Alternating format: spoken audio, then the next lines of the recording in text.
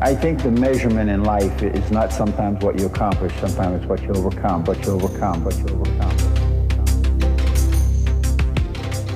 Because of all the things that happened during the course of this season with us, we were forced to come together because we had already been counted out before the first kickoff.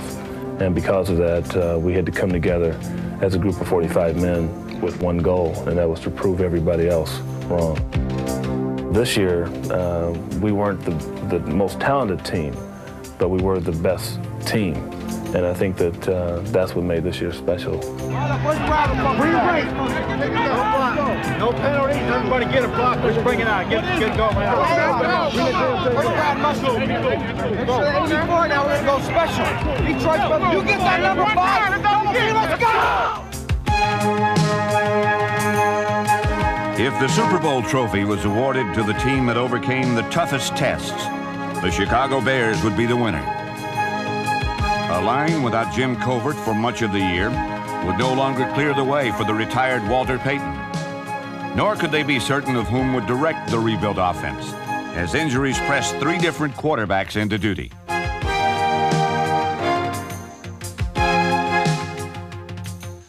Lost was manpower. Found was willpower as Chicago retooled its attack and made the big play.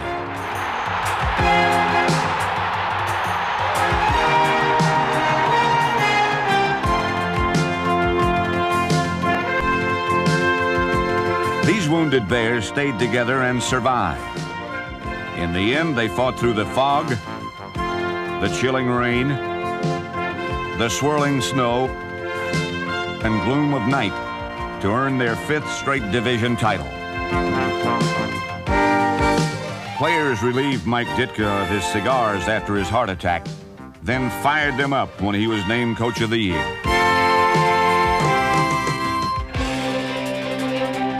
With Richard Dent gone for the playoff push, Sean Gale on crutches, and 4 1987 starters lost before opening day, new faces man the familiar furious defense.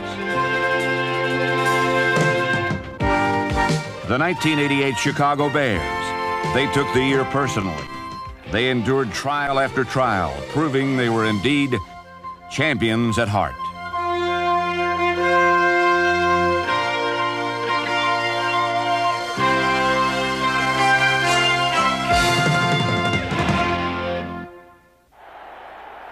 There are easier ways to start a season than by facing Miami's Dan Marino. But in the overcast opener, Marino's right arm was no match for Chicago's young legs.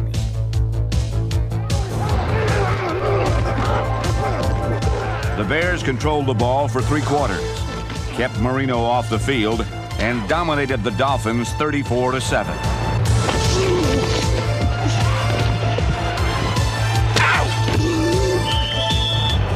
Down call now. Dolphins jumped to count too soon, it appeared. On the right there, Sanders pops it loose to the end zone for the touchdown. Mike Ditka met the press. Ball control was good. We ran the ball. We got good offensive linemen. We run the ball well. We're proud of our people. We like our people. For those who don't like our people, that's tough. We like them. On the road in Indianapolis, Ditka's young guns edged the Colts 17-13. Then reloaded for Minnesota.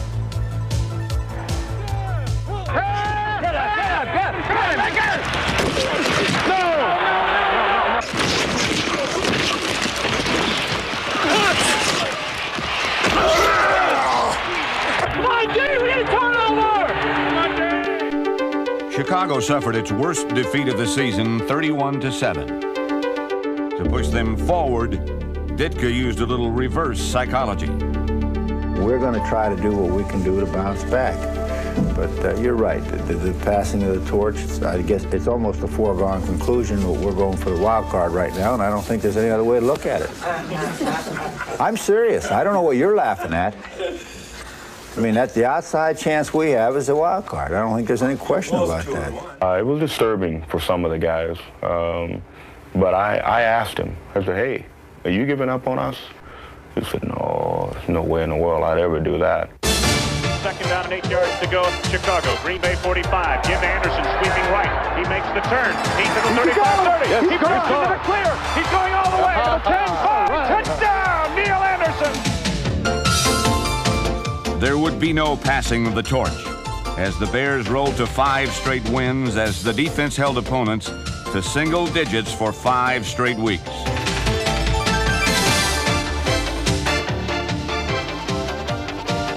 Thomas Sanders sealed a 24-6 pasting of the Packers, while big plays did in the undefeated Bills. Jim McMahon takes the snap and backpedals from the pocket. McMahon pops it over the middle. Ron Morris across the 45, cutting right to the buddy. He's going to go all the way.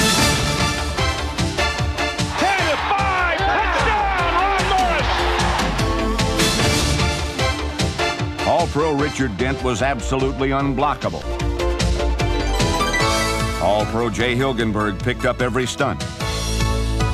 But it was unlikely hitman Jim McMahon who served up the biggest block of all in a 24-3 win. To Anderson, gives it up to Jeffrey. He got by the linebacker Bennett. He has some open field. To the 50, 45 down the right side, breaks into the clear. He's to the 20, to the 15, 10, 5, touchdown! The Lions were disposed of 24-7 as Long and Hilger were tossed around while McMahon and Mike Tomczak each tossed touchdowns. Third down, McMahon back to throw, slants to the right side. He's got McKinnon to the 5, touchdown! Tomczak looks to the air, rolls right, now stops, drills the middle, got a man wide open, touchdown! Ron Morris! Ditka's September suggestion of passing the torch ignited an eternal flame in his Bears as McKinnon and Ron Morris helped close in on an undefeated October. Snap to Jim McMahon out of the shotgun, looks downfield, winds up, rainbows left side for Morris, and he makes a spinning touchdown! While young defenders helped stuff the Cowboys 17-7, it was veteran Mike Singletary who landed the hit of the year. The only thing that I can say is I was just coming at a good angle, and he was in a position where he had just decided to maybe I'll slide. And I just came and got a great opportunity to hit him. A hit like that, I wouldn't want anybody to be on the other end of that. That's just something that is unfortunate. With Otis going down and then the loss of Wilbur Marshall, Mike's role became that much more important. Aside from the fact that he was going to have to control the middle, he had to make sure that both Jim Morrissey and Ron Rivera were on the same page. And that can be a difficult task, especially when you've got to also lead an entire defense. But Mike was up for it. No NFL player has greater dedication than Mike Singletary. For the 6-time Pro Bowler, the projector is on far more than the pads. And for a while, he focused on those lined up next to him as well as those across from him, but not for long. Number 51, Jim Morrissey, listened well and learned quickly, as did Ron Rivera, number 59.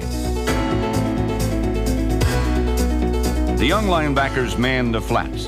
The veteran tackles flattened men.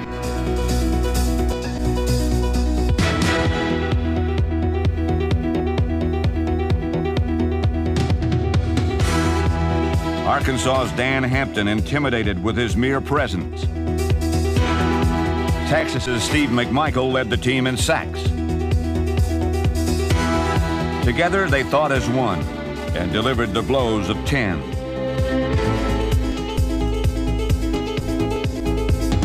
Quarterbacks sometimes sacked themselves or ran headlong into Al Harris.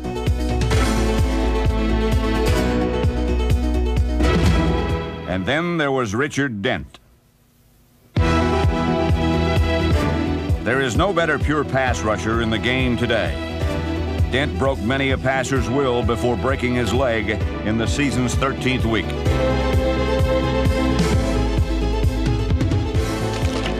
Without Dent, Gale, and the retired Gary Fensick, Dave Duerson tightened up his chin strap and forged ahead. Vesty Jackson led the team with 8 interceptions. Maurice Douglas, Mike Richardson, David Tate, and Todd Crum made for a stiff final line of defense.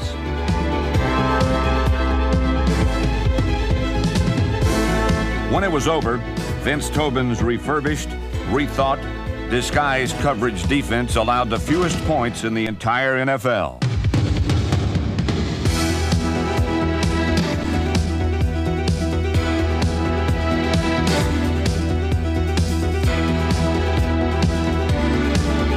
The defense spearheaded the winning streak, and it would require all they had to extend that streak to 5 against San Francisco. I think our defensive line is playing very well this year. Richard and McMichael and Al Harris and myself, I think we're the basis that we had to build upon. And like I said in training camp, the team and the defensive team will go as far as the front four carry us. This week, we're going to have to carry a lot. In front of Monday night millions, Jerry Rice and the Niners marched the length of the field on their first possession. Your first drive and a team go down on you and put it in, it's not a good feeling, you know. You got to get some confidence back, and you got to let them know you mean business. Okay, you got one, but who says you can get any more? And that's the attitude that we took, and we went to work from there on, and we just decided they wouldn't get any more points. San Francisco saw a great deal of Dent, Singletary, and Hampton, but never caught another glimpse of the Bear end zone. Chicago held a slim 10-9 lead, a lead the defense made stand on 4th down with just over a minute left to play. Holding! Champions aren't always great, but they are when they have to be. At 7-1, the Bears were playing with the heart of a champion. Come on, make it a little bit. Mike Ditka builds them up. No penalties. Let's get it out. We get some now. Damn it, Keith! How did you do that? He also knocks them down. How did you do that? Iron Mike is the embodiment of the team. And on November the 2nd, the Bear organization was rocked. Good afternoon, I'm Linda McLennan. And I'm Lester Holt. Topping our news today at 4:30, the coach of the Chicago Bears, Mike Ditka, recovering tonight from a heart attack. At this hour, Coach Ditka is in serious condition at Lake Forest Hospital. Mike Ditka is known for his regular early morning workout regimen. Today's workout ended abruptly. Chest pains made it difficult for the coach to get dressed for a George Bush campaign appearance. The greatest thing we got going for us is life, and the greatest thing we have going within that life is the human body. Well, the players are surprised, but I knew I had a heart. We were humbled, we were sorrowed. We thought for a while there Mike Ditka was immortal. You know, nothing would happen to him. He trained so vigorously, he took such an aggressive approach to coaching the game, and all of a sudden his life would have passed by him in 1 second. A lot of guys are saying that it was a ploy to see how we would rally around and how we would play. And Mike Ditka is our driving force. It always has been.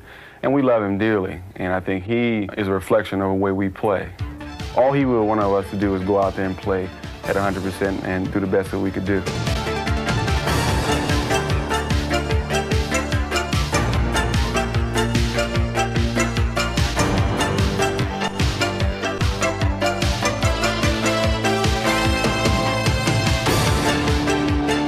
They didn't win for interim coach Vince Tobin or Mike Ditka. They won for themselves, a trait infused in them by their head coach. The left side, touchdown! Whatever it took, no matter the cost. Even the youngest Bears, 13 rookies in all, assembled by Vice President Bill Tobin and his staff, had an impact. Men like Brad Muster, these champions at heart, were on a mission. Their 5th straight division title. Tackle, 25, breaks into the clear, touchdown, to the 20, to the 15, 8 to the 10, to the 5, touchdown! Mark Bortz and the return of Jim Covert helped trample Tampa Bay twice, while Neil Anderson personally took care of the Packers. 2nd down and 4 yards to go from the 20. Toss Anderson, looks to cut it back, now bounces to his right.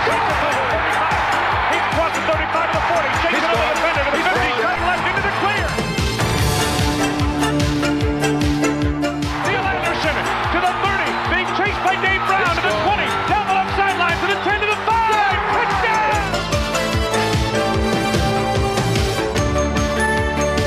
Their leader returned in the 2nd game of a new 4-game winning streak, and against the defending champion Redskins, his men went to the mat for him, literally.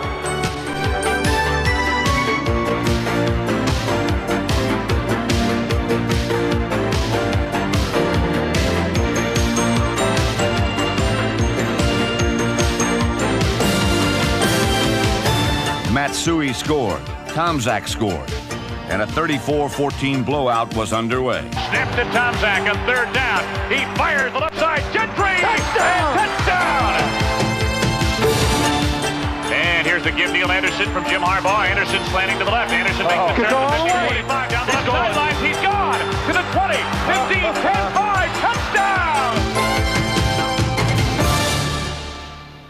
There are two constants in our offense. One is the offensive line, and two is Neil Anderson. He's very versatile. He's the type of guy, when he takes a hit, a hard hit, he won't let you know it. He'll get back in the huddle and say, give me the ball again.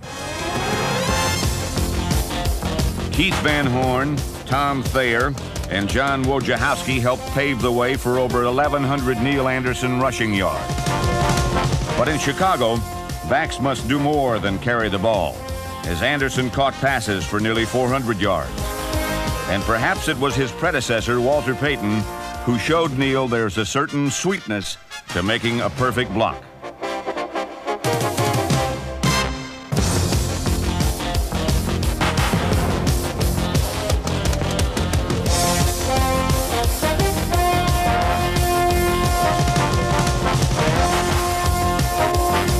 I call him Charlie because his name is Charles Noe Anderson, and I have great respect for Charles Noe Anderson because I think that Charles Noe Anderson can be one of the great backs in this game. He's made some runs this year that we haven't seen in a long time, and we've had the greatest running back in the world here. 35-40, Anderson 35, cuts to the middle at the 30, 25-20, he might go! Neil Anderson, touchdown, Chicago! In a year of hurdles and hardships, Neil Anderson was a constant, and in the season's 15th week, the division title they fought so hard for was at last within reach. December at Soldier Field, snow falling, and a familiar old foe, the Detroit Lions. Everyone contributed.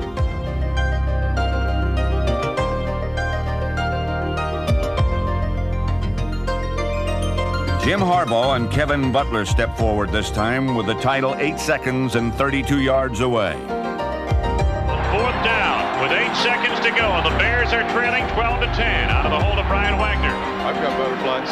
Hilgenberg on the snap. Here it is. Placement made. The kick by Butler. Sails to the outside. It is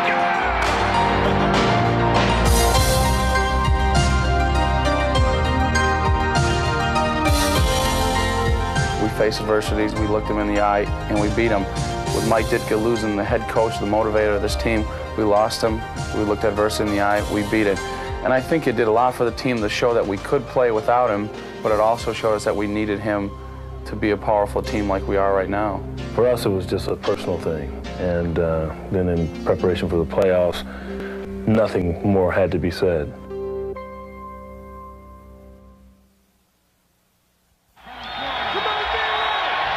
right, here we go. The Eagles have never beaten the Bears in Chicago. And they wouldn't this time either, as Tomczak and McKinnon got the Bears off to a lightning start. Gentry comes in motion to the near side, now turns back the other way, snap to Tomczak, rushes on. Tomczak has time, he rainbows the right side, McKinnon wide open ahead of the field, to the 30, to the 25, 20, 15, 10, 5, touchdown Bears! 64 yards! Give us Anderson, first up the middle, end zone, touchdown!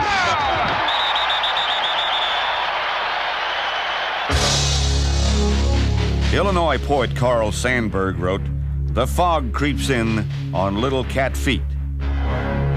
In moments, Soldier Field was shrouded in an eerie, thick mist.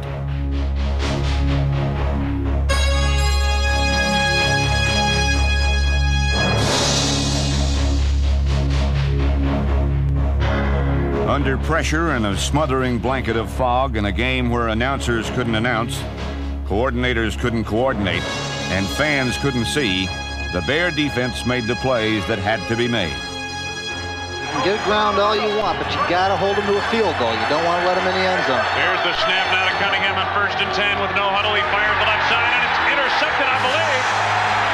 Intercepted by the Bears and returned downfield. I can't see. I cannot see him. I wonder if it's Mo Douglas. It is Mo Douglas. Mo Douglas with the who football. Comes across the field through the fog with the football in his left arm. You know, actually, if Mike Ditka had come across the field with the ball, we could have assumed he intercepted it. Chicago was one victory away from Super Bowl 23.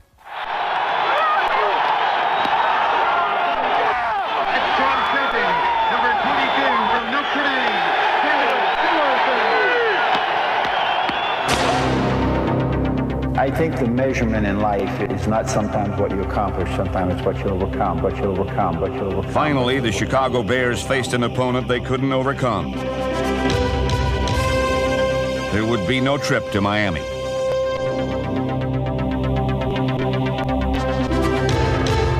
A day of promise melted into a night of unfulfilled dreams.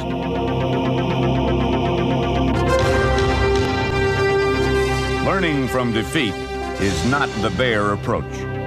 Winning is everything. A world championship and 5 consecutive division titles in the 80s attest to that. It's a sense of family honor, and the Bear family will continue its winning ways. What the Bears are doing, they're looking towards the future. They're getting people with the right type of attitudes, the right caliber, the right temperament, so they can blend them in. You've seen it during this year. A lot of people have been hurt. They brought other people in, and it seemingly like things haven't even slowed down simply because of the blend, the mixture, and the attitude. The mix here has been such a tremendous mix that things are always going to go out right simply because the people have the right attitude. The coaches, they know what it takes to win. The players, they know what they have to put out, so they know what it takes to win. They know what it feels like to win, and they want to continue to win. It's sort of like a family. As Mike Ditka says, sometimes it's not what you accomplish, but what you overcome. Accomplishment and championships are the bottom line.